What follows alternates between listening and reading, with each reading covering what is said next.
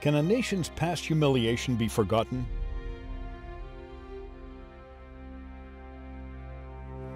Some people decide to live a life of ease and comfort, while some choose to stick to their faith and fight to the death.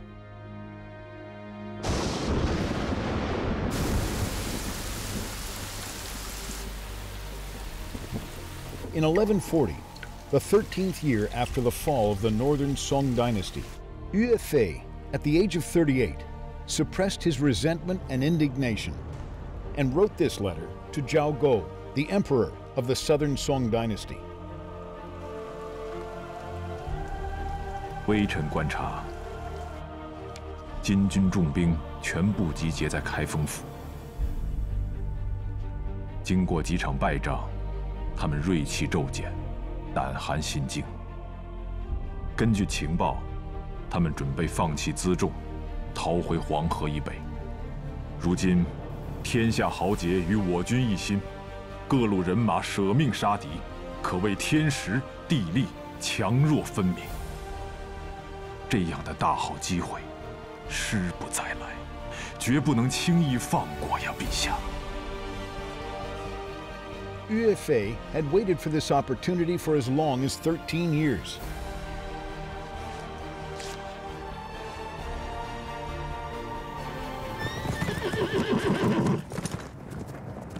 In 1125, the Jin army stirred up the war. 2 years later, Kaifeng, the capital of the northern Song dynasty, was conquered. Emperor Huizong of Song and his eldest son, Emperor Qinsong, were captured. 3,000 members of the Chao royal family and ministers, as well as over 100,000 refugees, were taken to the far north by the Jin army.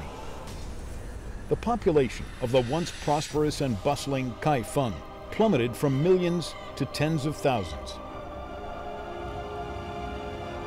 That year, Yue Fei was 24. His hometown, Tongyin County in Humen, was badly damaged during the war. The sight of his shattered homeland and slaughtered countrymen kindled his desire for revenge and to restore the country. Zhao Go, the 9th son of Emperor Huizong, survived and claimed the throne in what is today's Shangqiu, Hunan province. The southern Song dynasty had begun.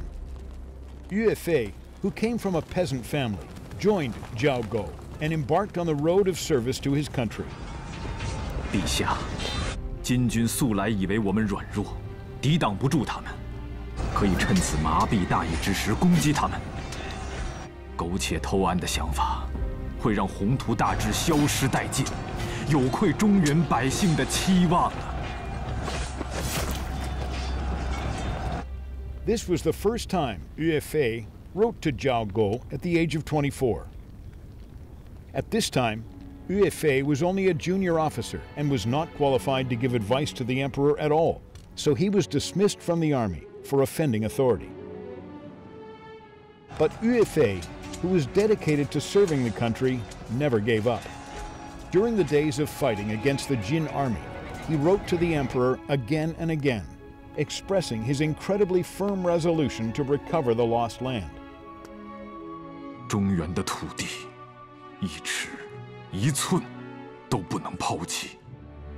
今日一走，山河既非我所有，他日如想收复，没有数十万战士抛洒热血，是万万拿不回来的。In 1130, the Jin army came south of the Yangtze River, determined to exterminate the southern Song dynasty. Yue Fei and the Yue army he assembled became the last line of defense. After a half a year of bitter fighting, the Yue army inflicted a heavy blow on the Jin army, and the Jin army retreated north of the river. Thus, the two armies stood arrayed against each other on both sides of the Yangtze River. Spared the suffering of war, those on the southern bank of the river were so grateful to Yue Fei that they worshipped his portrait in their homes, praying to it for safety.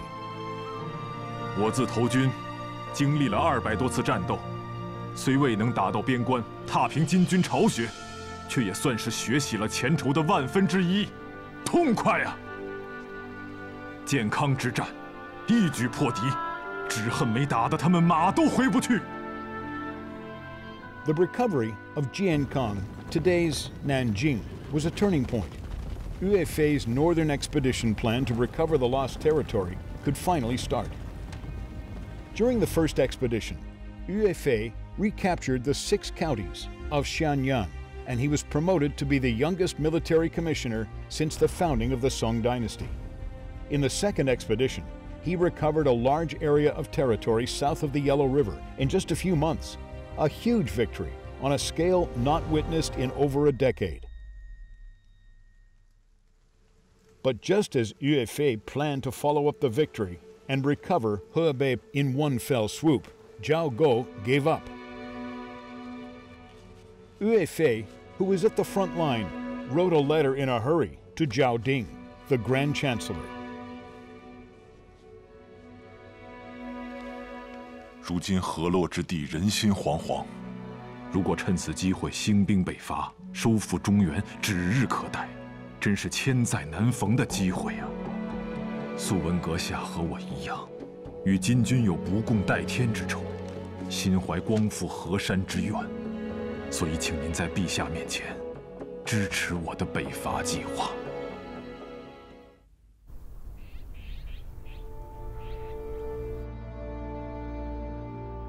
In fact, Zhao Go only needed Yue Fei when the enemy was at the gate.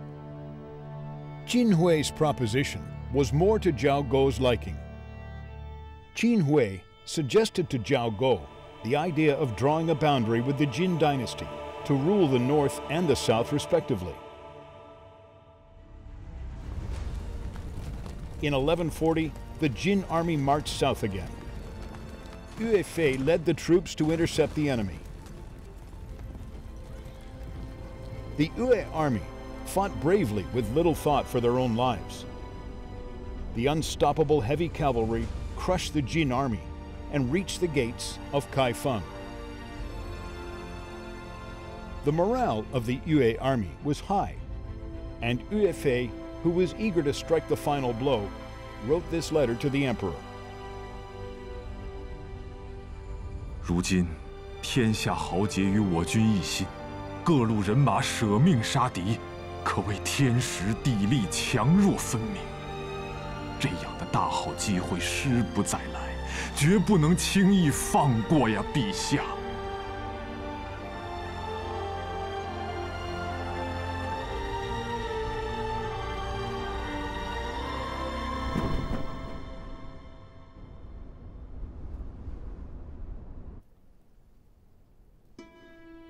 Yue Fei's memorial to the throne resulted in 12 urgent orders asking him to lead the troops back to the capital. 10 years of hard work went down the drain in one day. The soldiers who gave their lives for it all died in vain.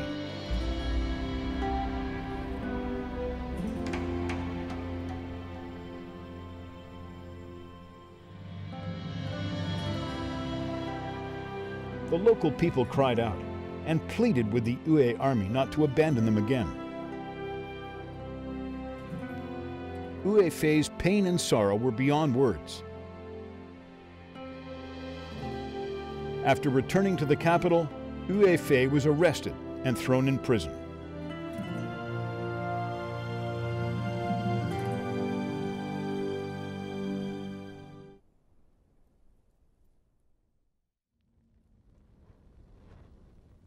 太上皇的灵柩归来，被掳去的同胞回乡，祖庙再得安宁，百姓重拾欢乐。陛下您也可以安枕入眠，再无金军威胁，微臣的志向就实现了。到那时候，微臣请求解甲归田，回到家乡。 这就是微臣的平生夙愿。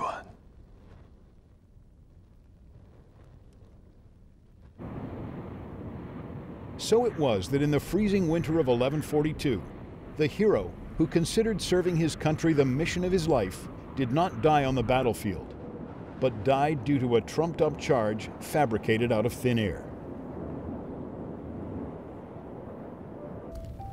Yue Fei died unjustly, but his faith in serving his country lived on, inspiring generations of Chinese people to step forward in their country's time of need.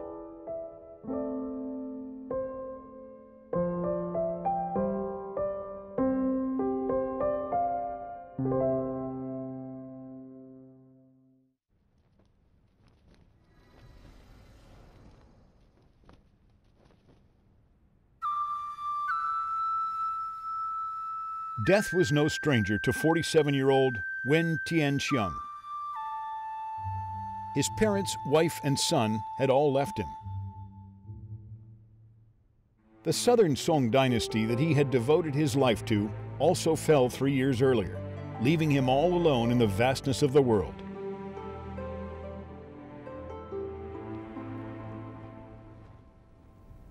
While everyone was waiting for him to surrender, he was waiting for death.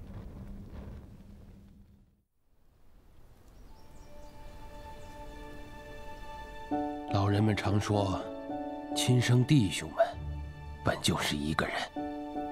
我和你的生父都是有科举考试而得官的。The 3 men in Wen's family were all talented. Wen Tianxiang and his 2 brothers, Wen Bi and Wen Zhang, all passed the highest level of imperial examination. This letter was sent to Wen Huansheng, Wen Bi's son, who was later adopted by Wen Tianxiang. In 1256, Wen Tianxiang participated in the imperial examination. Emperor Li Zong of Song was more than excited when he saw Wen Tianxiang's essay and awarded him first rank. The emperor also gave him the name Song Rui, which means bringing prosperity and auspiciousness to the Song dynasty. 如若不出什么意外，兄弟们理应相互扶持、爱护、安居而终老，这是人生的常态。不幸的是，家国遭遇灾祸，宗庙倾覆，社稷沦丧。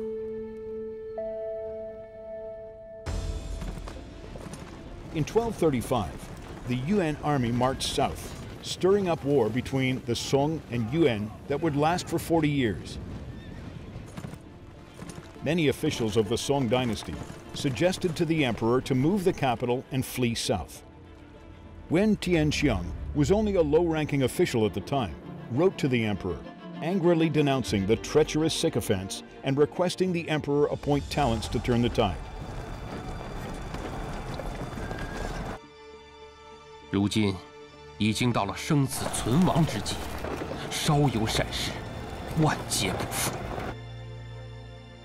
百人的军队都不可轻率责将，再小的城池也不能所托非人，更何况关乎天下的大事啊！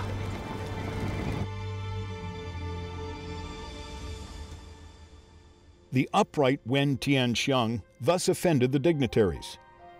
When he was almost 40, he was still just a governor of Ganzhou.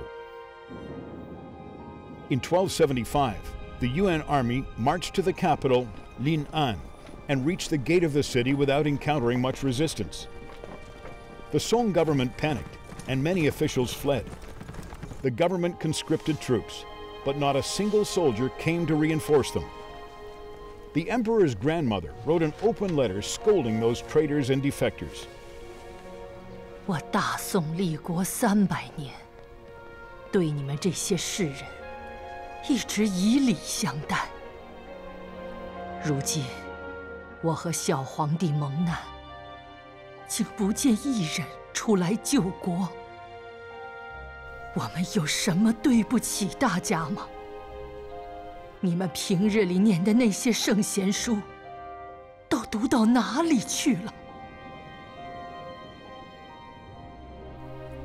When the nation was about to collapse, the Empress Dowager thought of Wen Tianxiang.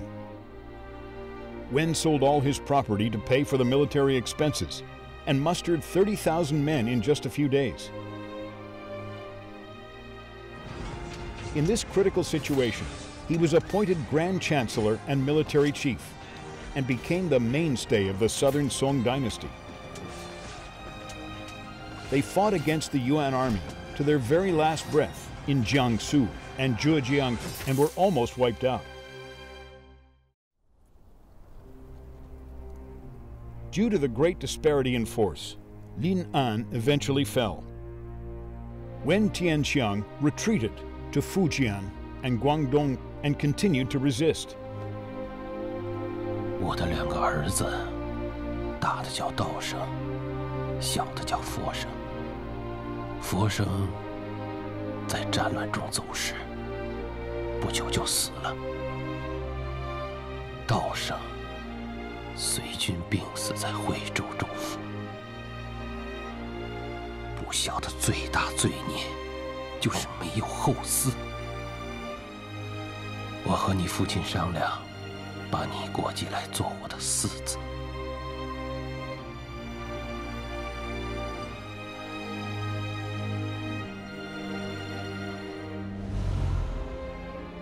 When Wen Tianxiang was 42, he lost his last son. His brother, Wen Bi, let him adopt his son, Wen Huansheng. Wen Bi tried his best to support his brother and stayed in Huizhou in today's Guangdong province. Wen Tianxiang resisted for 3 years. The officials of the Southern Song, who had already defected, sent many letters asking him to surrender. These he rejected without hesitation. 朝廷养育了我们300多年，危难之际，却没有为他守节而死的人，可悲呀，可悲！3年没见到老母亲了。元宵节前夕，我从长汀转战到龙岩，悄悄与老母亲见了一面。 此刻可以去见先帝了，再无遗憾。In 1278, 43-year-old Wen Tianxiang was captured in Wulingpo in Haifeng County in today's Guangdong province. In the following spring, the last forces of the Southern Song fought against the Yuan army in Mount Ya. In the aftermath of the naval battle of Mount Ya, the Southern Song dynasty finally came to an end. 我身居要职，受朝廷恩惠多年，理所应当献身。你的生父选择保全自己，以延续文氏的血脉。一个为忠，一个为孝，选择不同。 各行其志吧。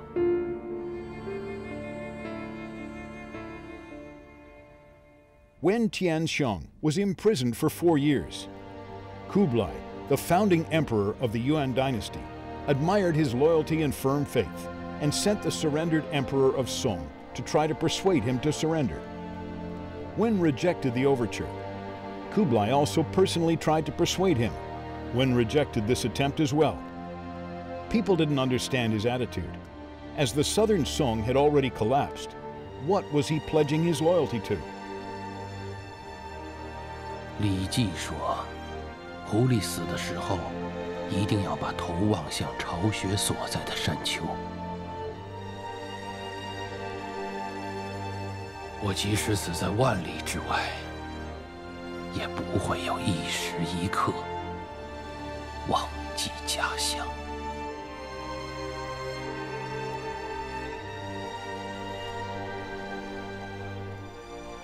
Wen Tianxiang was true to his ideals, and his faith never wavered.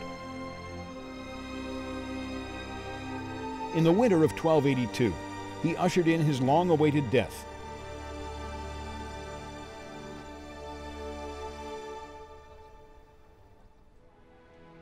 Before his execution, he knelt in the direction of Lin'an, the capital of the southern Song dynasty, and kowtowed to honor those warriors who sacrificed their lives and the righteousness that would never fade away.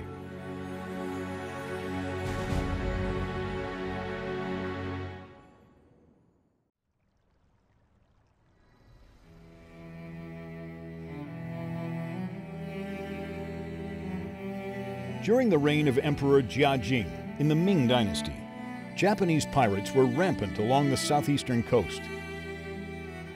Qi Jiguang was the best-known general who fought against them. Few know that one of his predecessors who didn't come from the military stepped forward when the country was in need and wrote his own heroic story.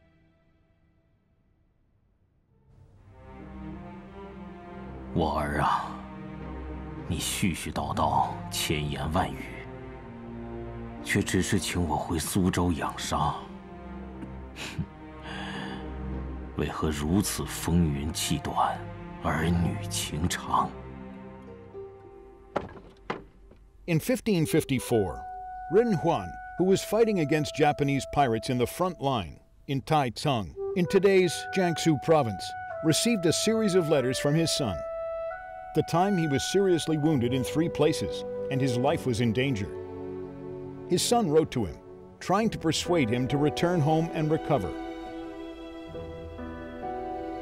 倭寇流毒，天下多少百姓不得安宁。为父我如果不能灭尽倭寇，就要像苏武一样卧血孽战，同马援一样马革裹尸。这个时候，你要我躲回苏州，和你们在家中抱头痛哭吗？ Japanese pirates raided the coastlines of China and Korea from the 14th century to the 16th century. During the reign of Emperor Jiajing, they became increasingly rampant, causing suffering to people in southeastern coastal areas. They burned down houses, robbed property, slaughtered civilians, and kidnapped women and children, bringing disaster to millions of people. The once prosperous and beautiful Suzhou area was reduced to ruins. The then Ming army and was not an effective fighting force, so there was little the authorities could do in response. At this point, a name occurred to Shang Wei-chu, the governor of Suzhou, that of Ren Huan. 往后战事还不知如何发展。如果将来有幸天下安宁，咱们父子俩可享太平之福。如果战事恶化， 只能是臣死忠，妻死节，子死孝。咬紧牙关，大家都要成全自己。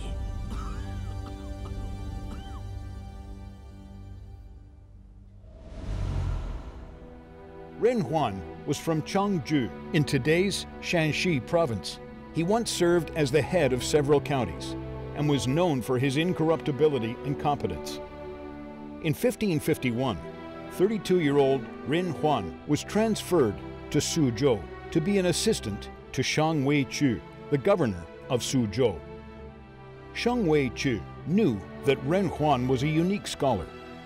When he was young, Ren Huan studied martial arts and was good at swordsmanship and archery, rare accomplishments for scholars of his time. When the country was in trouble, Ren Huan was ordered to lead the troops to resist Japanese pirates. At the time, the Ming Army's fear of Japanese pirates was spreading. Few soldiers dared to fight. So Ren Huan took drastic measures to get rid of incompetent commanders and soldiers of low combat ability. He mobilized 1,500 soldiers from Guangxi and formed a wolf troop, mainly cavalry, and recruited 6,000 infantry in Suzhou, giving them hand cannons and crossbows for training. According to the history of Ming, Ren Huan ate and slept together with the soldiers and shared their joys and sorrows. He distributed all the bounty he received from the imperial court to his men and did not keep a cent for himself. His men followed him willingly and carried out his orders without complaint. Before the battle to defend Suzhou, Ren Huan was the first to write his name on his body. He told his men that it was their duty to fight to the death on the battlefield, and that a name written on the body would help people identify it. All the soldiers regarded this as their last stand.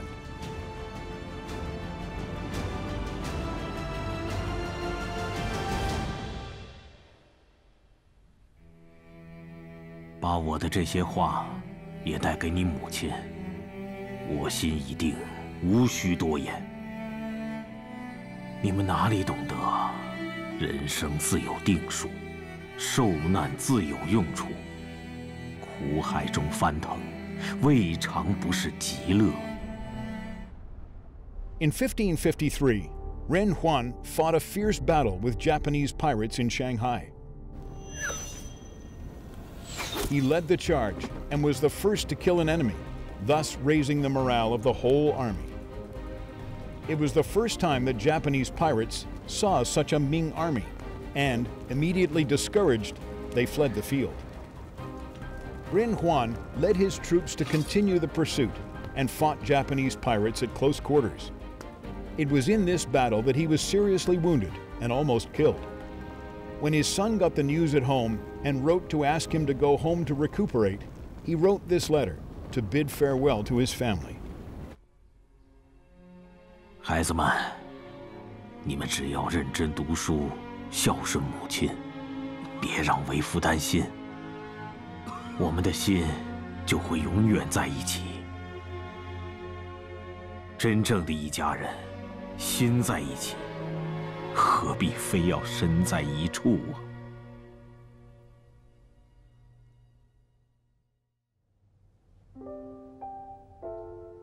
In 1558, the 6th year after he began campaigning against Japanese pirates, Ren Huan died of an old wound at the age of 40. At that time, the fight against Japanese pirates was in full swing in China. Ren Huan's brother and son followed Qi Jiguang, Yu Dayou, and other famous generals to continue his unfinished career. Ren Huan, a scholar, best exemplified the meaning of a great man. His life was just like the poem he wrote on the battlefield. I used to ride a horse through the mountains, and now I'm leading the troops to fight at sea. As long as I still have my sword and books, where can't I call it my home?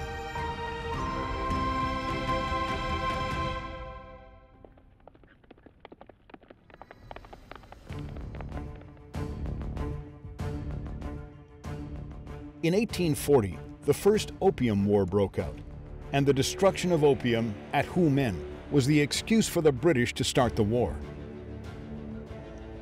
A man was in the eye of the storm, and his pain was deeper and more real than that experienced by any other Chinese person.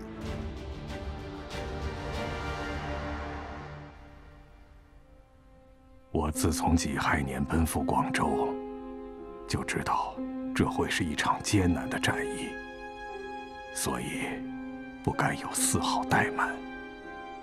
This is a letter from Lin Zexu to his two friends the year after the First Opium War broke out. At the time, he was demoted and on his way to Xinjiang. He could no longer contain his indignation. In Lin Zexu's time, the Western powers ran amok. But the Qing dynasty rulers were still immersed in the illusion that China was invincible. At that time, the British Empire had just completed the Industrial Revolution and was in desperate need of overseas markets. The British found that the self-sufficient Qing dynasty did not need their goods, and in order to remedy this trade deficit, they turned to opium smuggling.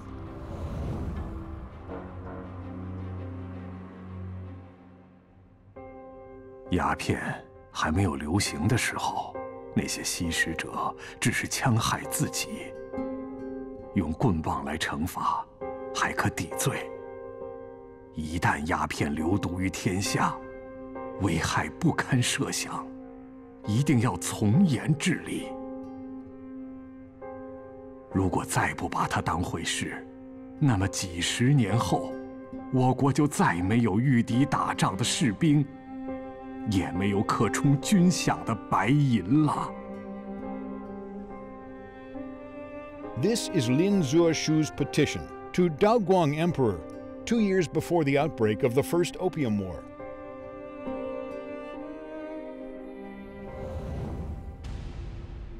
The opium from Britain completely destroyed the Chinese people. Everyone from the nobles to the common people, even the soldiers, was taking opium. The country was devastated, and families were broken. The people hated opium so much that they called the opium poppy the evil flower, and the opium smugglers' boats ghost ships. The national treasury was almost emptied, and silver poured into the pockets of the British.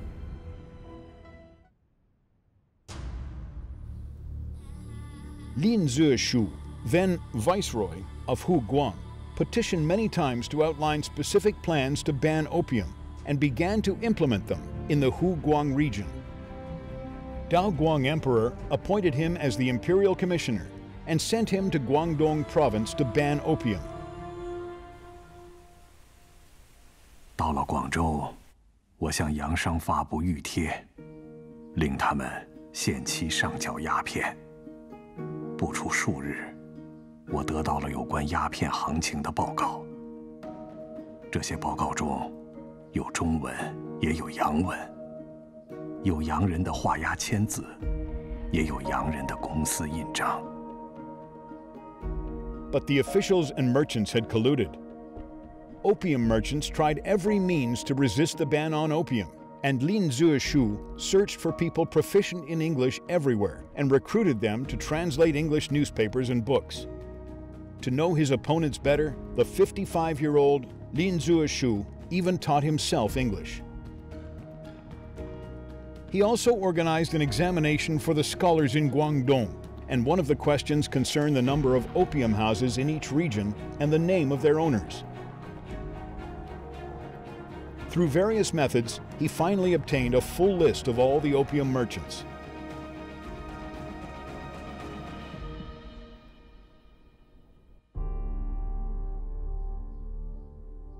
When the British merchants refused to hand over the opium, Lin Zexu cut off the foreign merchants from the outside world and deported some of the diehards.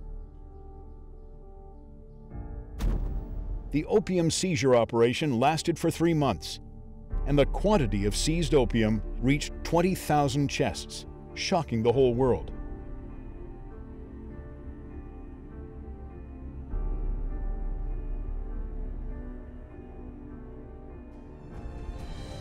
On the early morning of June 3, 1839, in Humen, 50 kilometers from Guangzhou, the 2 pits dug for the destruction of opium were ready. The work took a total of 23 days, and over 20,000 chests of opium were completely destroyed. Lin Zexu's work infuriated the British, and they used it as a pretext to start their long-planned war. 在虎门海口销毁鸦片时，周围停泊的有成千上万条外国商船。如果他们当真怨恨，随时可以朝我开炮。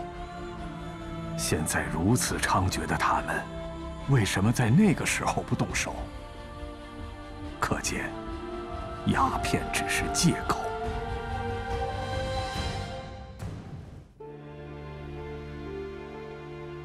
At the beginning of the war, Lin Zexu was the commander of the front line. When defending Guangzhou, he sent people to Macau and Singapore to purchase foreign cannons, organize the translation of Western military works, and modify Chinese warships. He urged the Qing government that the warships and cannons were necessary for coastal defense and had to be planned for as early as possible. He believed that when China had a modern navy, it would be able to engage the British at sea and gain the initiative in the war. 和英国人打仗，不加强船炮和海军，是自取其败。想击败英国人，有8字要诀，那就是气量、技熟、胆壮、心齐。首先，第一位气量，就是要有精良的大炮。如果没有这个，就算是战神岳飞，也会束手无策呀。The British were unable to break through Lin Zexu's line of defense in Guangdong and had to drive their troops north. With the Forbidden City in danger, the panicked Daoguang Emperor sent his ministers to negotiate peace with the British. To appease the anger of the British, Lin Zexu was dismissed from his post and sent to Xinjiang. Lin Zexu gave Wei Yuan Geography of the Four Continents he wrote himself, and entrusted Wei to write Illustrated Treatise on the Maritime Kingdoms, which proposed to learn the advanced technologies from the Western powers to resist invasion by them. This was exactly what Lin Zexu advocated. It can be said that he was the first person in modern China to open his eyes to see the outside world. 如今，个人的生死福祸早已置之度外，然而国家已被战火漫卷，我身虽放逐，此心怎能不闻不问呢？ In his 4 years in Xinjiang, Lin Zexu traveled over 15,000 kilometers and built water conservancy projects to benefit the local people in all the places he had been to. He spent his life making a poem he had written a reality. I shall dedicate myself to the interests of the country in life and death, irrespective of personal weal and woe. Although he suffered a lot of hardship, his care for the country and the people never changed.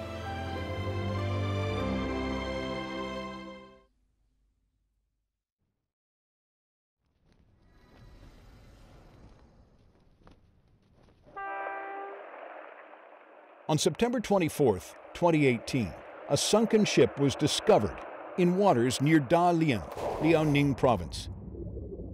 Under 17 meters of water, the gilt characters Jingying on the wood on the side of the hull tells the world that this is the warship Jingying that sank during the 1894 Sino-Japanese War more than 100 years ago. The wreckage of the shells on the deck shows that the real war was far more brutal and cruel than recorded. "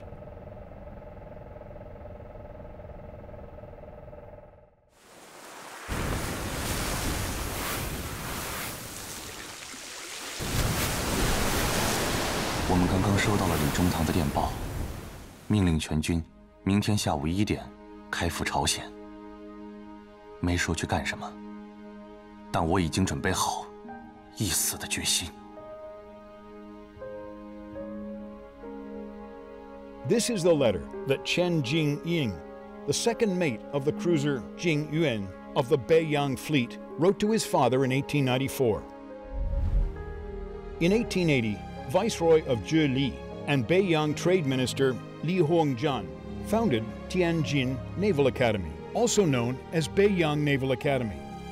With a burning desire to serve the country, young Chen Jingying was admitted. The Qing government purchased 4 advanced warships from the Western powers, including the cruiser Jingying. Li Hongjian sent 400 elite Navy men to Europe to receive the warships, and Chen Jingying was one of them. When the Beiyang fleet was built, 28-year-old Chen Jingying was promoted to the second mate of Jingying. But by the second half of the 19th century, Japan was already scheming to invade China. In 1894, when civil strife broke out in Korea, the King of Korea asked for help, and the Qing government decided to send troops.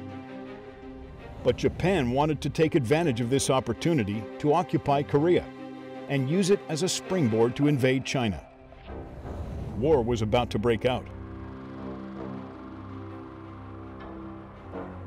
如果是海战，中国只有30%胜算。日本的战舰很多，中国只有北洋水师的几艘战舰可以参战。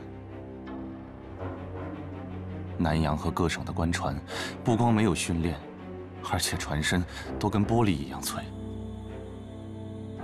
况且这几年，敌人的军事装备日新月异，战舰快捷灵活，火力猛烈，我们是打不过的。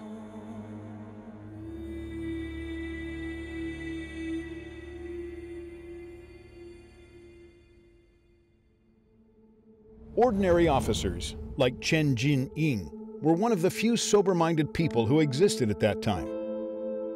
The Qing government was not aware of the latent crisis and continued to indulge in extravagant pleasures.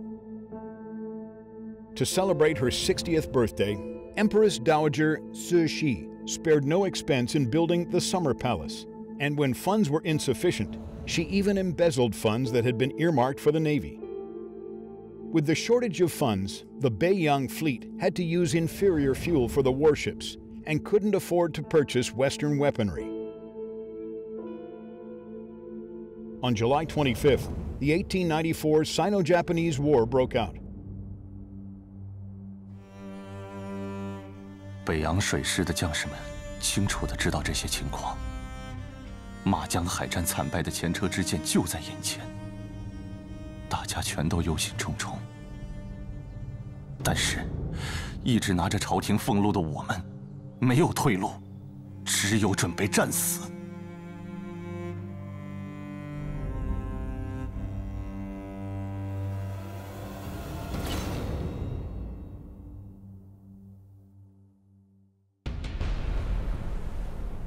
At 12:50 p.m. on September 17th, the Beiyang fleet and the Japanese fleet met head-on in the Dadonggo Sea area at the Yalu River estuary.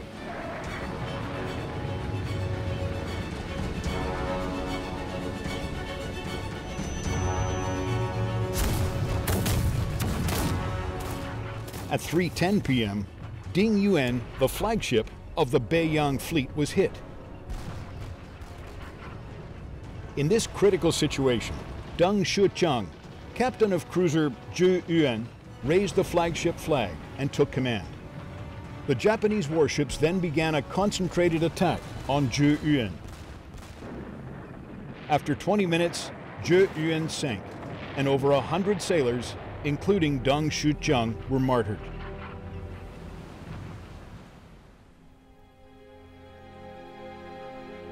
我从小承蒙国家培养，沐浴的恩泽不可谓不厚。现在国家有难，理应尽忠，这是本分。况且大丈夫战死沙场，也是人生幸事。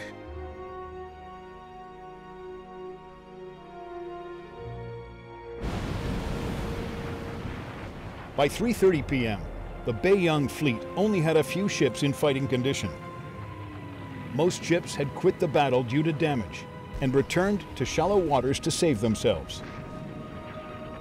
The damaged Jingyuan could do it as well, but the crew chose to continue to fight.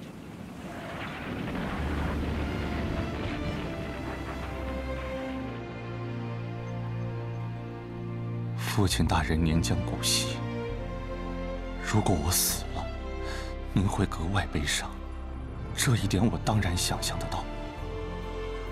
但尽忠不能尽孝，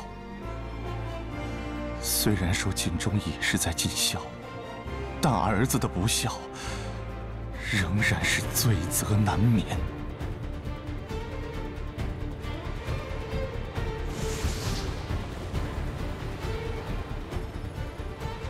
Jingying fought bravely to intercept the main warship of the Japanese fleet, Yoshino, by itself. At 4:48 p.m., the 7-year-old Jingying encountered the newly launched Yoshino. It wasn't a fair battle. Yoshino could fire 102 shells per minute, while Jingying could fire only 4 shells. 17 minutes later, 3 more Japanese ships joined the siege. The guns of all 4 ships were aimed at Jingying.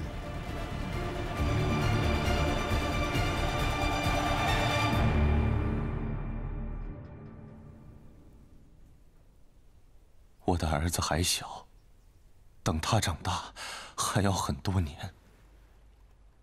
好在弟弟们已经长大，可以成家立业，供养父母了。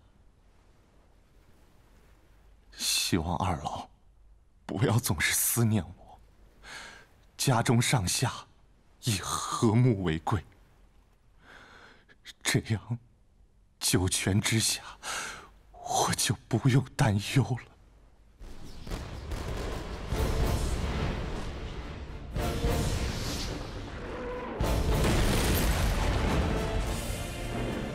The Japanese shells poured down like a storm on Jingying. Captain Lin Yongshang was killed by shrapnel. The first mate, Chen Tua, took over the command and died as well. Then, Chen Jingying, the second mate, took command. The Japanese kept signaling Jingying to surrender, but not a single man gave up the fight.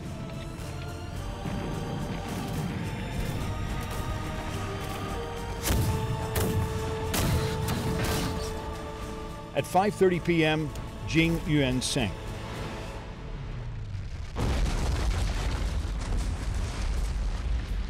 More than 200 officers and men were martyred. Chen Jingying was only 32 when he died. "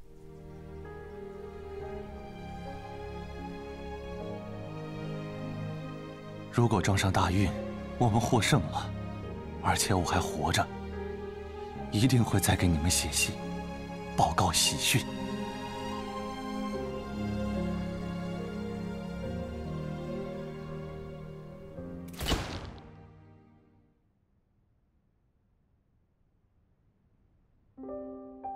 Jingying's sacrifice won precious time for the fleet. At 5:45 p.m., the ships of the Beiyang fleet had been repaired and were ready to return to the battle. The Japanese fleet, realizing they couldn't annihilate the Beiyang fleet, retired from the battle. The bravery of Jingying shocked the enemy. A Japanese officer wrote in the log, "They never raised the white flag.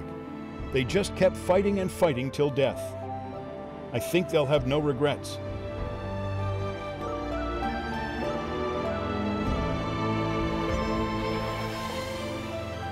There is no home without a country. Only when a country is strong can people have dignity.